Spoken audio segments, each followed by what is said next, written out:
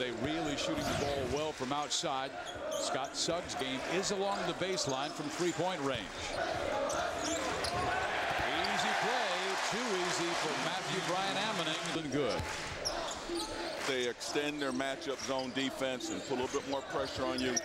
Make you take a little bit of time coming down the court. And one thing about the matchup zone that you cannot give up is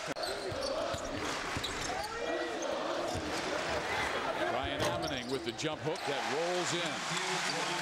It has Washington's offense kind of spread out a little bit.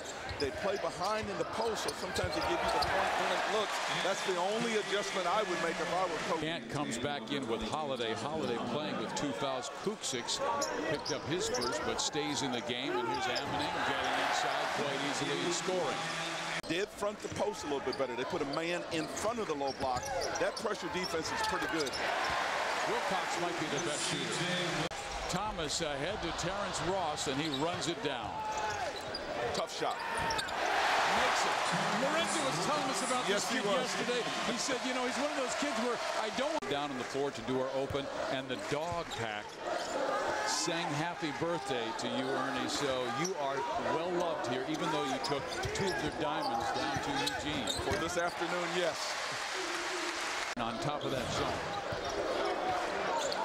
I love the zone. They've done a very good job of pressuring the ball. They really have done a good job of keeping Washington off the glass. Look at that! Thomas to Holiday. One of the things Washington has done an excellent job of is finding those great athletes, Holiday, Gant, Brian Ammoning on that back line, and Isaiah Thomas has been awesome at finding them in pinpoint alley-oop passes to Thomas. Ross, 4-3. He's instant offense at home. But Arizona State's been on an 8-0 run since, and that's just taken a minute 7.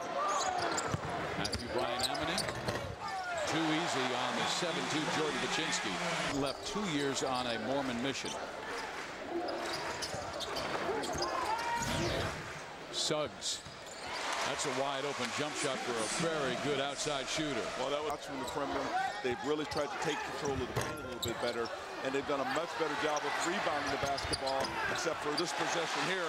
Looked like there was a foul there to me because Kuksix had that ball in his hands. With the basketball, reclaims it. Why not go back to Matthew instead? Thomas with the pull-up. They have so many weapons where they can beat you. You saw the rebound. Thomas reading the floor. How about that? That's a great point guard play. Well, it's a great point guard play. And another Arizona State turnover, which leads to great run out, great transition. And here comes the dog pack right back into the game again. This team can get stops. They are one of the best run-outs in the country in terms of getting guys in running lanes, getting these athletes out to dunk the basketball. Monster dunk here. We'll be back in a minute. They had 2 tries. Washington with a 4-point lead. Thomas trying to make it more. Gives it up to Ammoning. That's too easy. Well, it's not only too easy. Figures with Abbott's 13 and Lockett's 11. Arizona State needs to get the pressure back on the basketball again. They need to make sure they're getting too many open shots right now. This is not a good sign for them coming out of the half. They have not started the second half. Adjustments to stop Brian Ammoning from rolling down that lane. Inbound to Justin Holiday.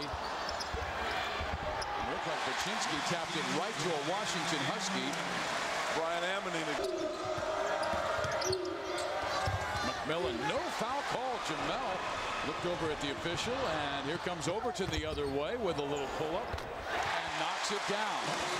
So what could have been a 4th next level. So he's been really working hard to develop his game, and if you look at how far he's come in the last year, it's just been remarkable, guys.